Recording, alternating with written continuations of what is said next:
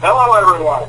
Welcome to our presentation on Blog Talk Radio on this 13th day of March 2012. Links can be found on our Facebook page called The Musings of Steve and Teresa.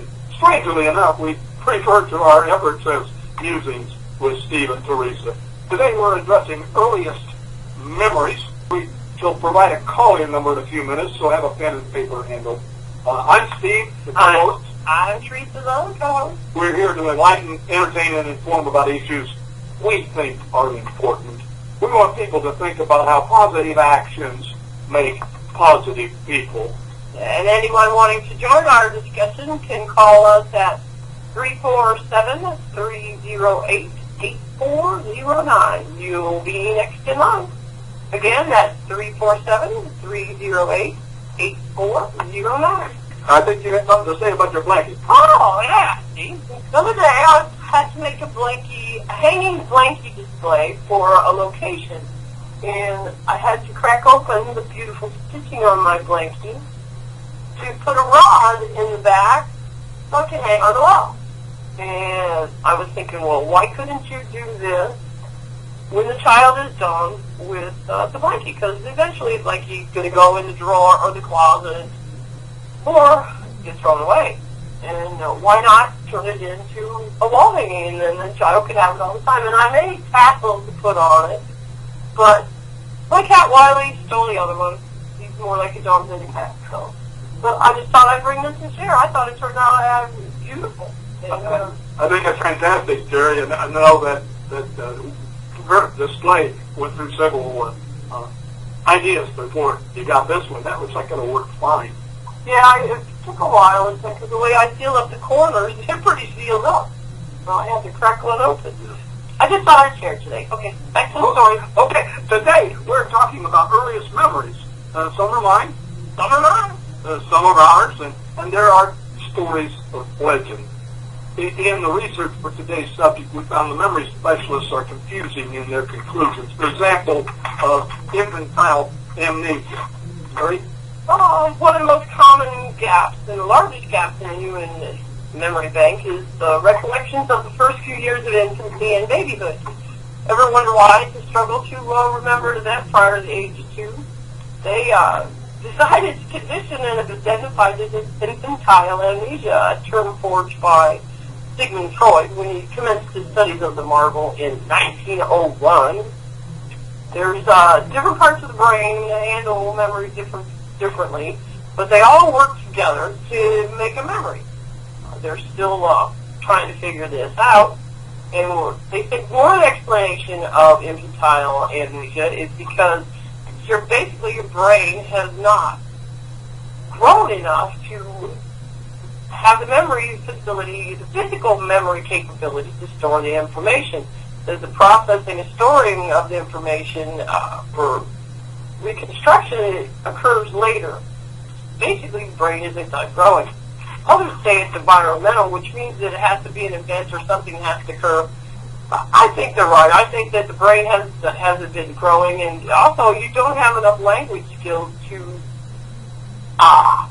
process it, stick it in your memory bank so you can call it up later. If a cloud is only a big white fluffy thing, later when it's a cloud, you don't know it, so you don't remember. They don't know what makes our memory because it uses too much of the brain. Oh, but they're still looking.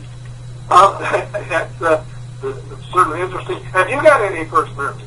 Oh, yeah. My earliest one begins in a darkened theater. There's a stage with a giant lighted curtain across it. And I'm with family. I know Pop's sitting beside me, and I'm excited, and I'm standing on the seat so I can see the stage. I know I'm small. I feel small. There's a sense of anticipation in the whole place as everyone's waiting for the show to start. I don't remember an announcer or a host, but 2 men come out with their faces painted black. We'll remember that. And the taller man was complaining about hitting his head on the toilet tank. And was rubbing his head, and the smaller one said something, and then the entire audience burst into laughter. I didn't understand the joke, but wondered how that man hit his head on the toilet tank.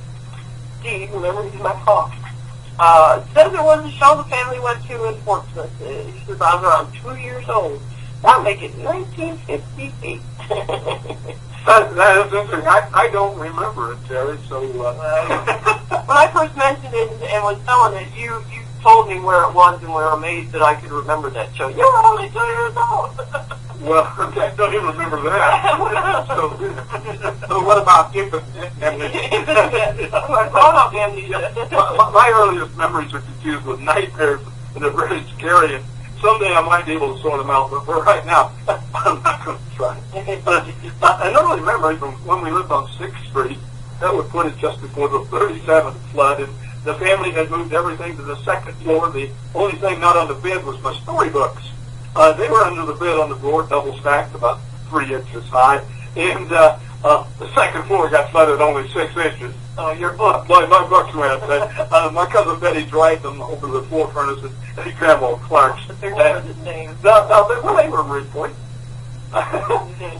Everybody was staying with somebody else. We lived on the high ground there when it flooded, but this is not a flood story. It's an early memory story. I was born in 1932. Brother Jim in 34, Don in 36, and I was 4. It was Halloween, and we had noisemakers to blow and to bang. And Mother liked to listen to the radio for the 12 o'clock news broadcast with Paul Wagner, a man with a golden voice. We were blowing and banging, and stopped for a second, and Paul Wagner said loud and clear, "Quiet, please." The dead silence ended when Mother said, "See, they heard you down at the radio station." I can just hear saying that, too. They heard you down at the radio station.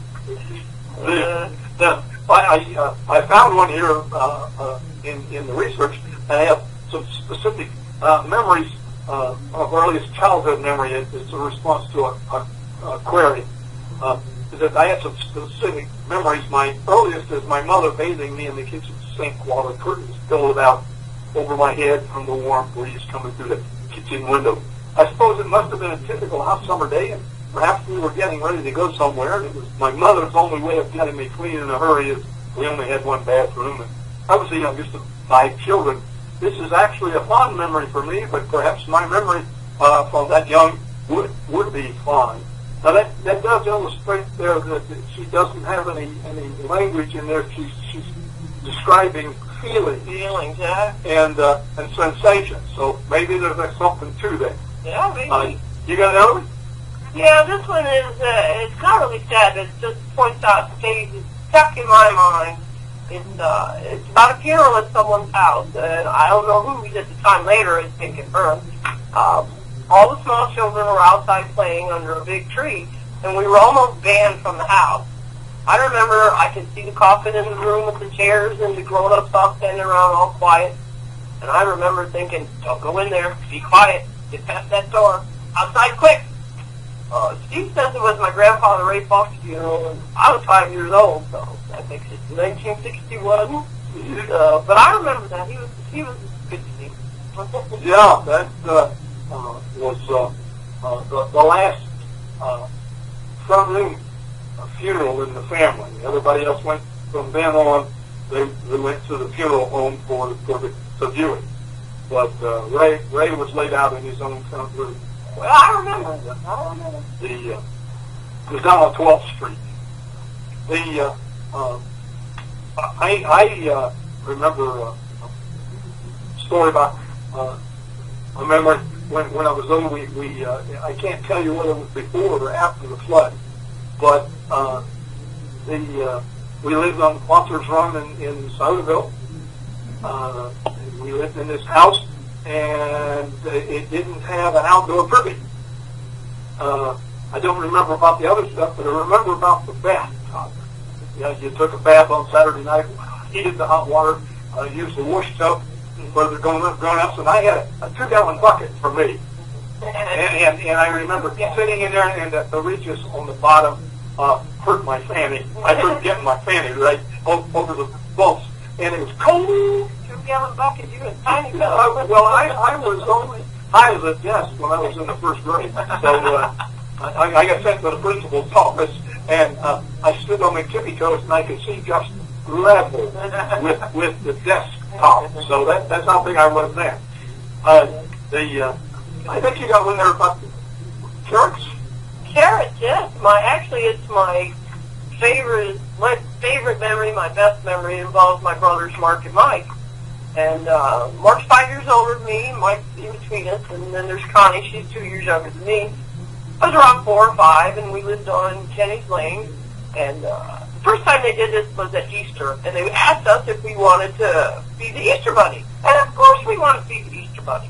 So they took us into the backyard, and one of the brothers had a bunch of carrots, and they put it in the corner of the porch, and said that the Easter Bunny would come, but we couldn't watch. So one of them, they took us around the front porch, and I lost my place. Again, I didn't can't remember nothing. They said they had to go on the front porch and wait to see if the bunny comes. So we're taken to the front porch and distracted for a few minutes. And then he says, it's okay, let's go check the carrots. So we fly to the backyard. And lo and behold, the carrots are gone. Me and Connie are just ecstatic. We can't believe it. I remember looking at her, and she's just a little tiny cute face, all happy, and I'm all happy, and I can't believe that. The Easter Bunny got her carrots. My brothers are great. I can still remember the amazement I felt. And it wasn't until I was much older that I realized what they'd done. When we were out front, only one brother was the distraction. They did this for the reindeer, too, only one. And it was quite effective. It worked the same amazement, joy up the little girls. Thanks for the memories, guys. I got some good big brothers. You certainly do. I didn't remember them doing that particularly, but there were no grown-ups around. You guys played and fought each other pretty consistently. I had a rule at the house that anybody, when a fight started in the room, everybody got wet. I was going to be judge and jury, and but we didn't have too many fights. No, we didn't. I remember they were kicked of those. You mean that? And Mike said to him, he said, quiet. Yeah, I remember that. Yeah. Yeah. Dad was building a fire at the Sutterville Watson Run thing, and he was using tubes about the size of tennis ball containers that had fluid in them. Mm-hmm. I assumed it was kerosene, coal oil, lamp oil, something like that. When we came home late, it was cold. I'm laying on the couch with my all shivered up, and Dad was building the fire, and in a hurry he put the containers in there to use as kindling, and one of them had about a tablespoonful of oil, I guess, and when it lit, it went woof, and burned all the fuzz off his overcoat. Don't remember much more of the story. Lit up the room. Yeah, it lit up the room. At that same place there, I had a little red wagon that I parked under the garage in the back. We've talked about scientific ideas of earliest memories. We've talked about our own research on the web and personal memories of the families and friends and ourselves. And it seems that the scientific and unscientific stories are pretty much the same. None of the recited memories occur before the age of 2 or 3, and a kind of infant amnesia. The memories seem to be related to time and situation. We want to thank you for listening to our broadcast today. We hope you'll join us next week on Tuesday at 2 p.m. with Ancestor Tales. Yeah, more ancestor tales. That's the really old people. I'm Teresa. I'm Steve. Thank you for listening. Think positive. Live positive. And be positive. Enjoy. Goodbye. See you next week, people.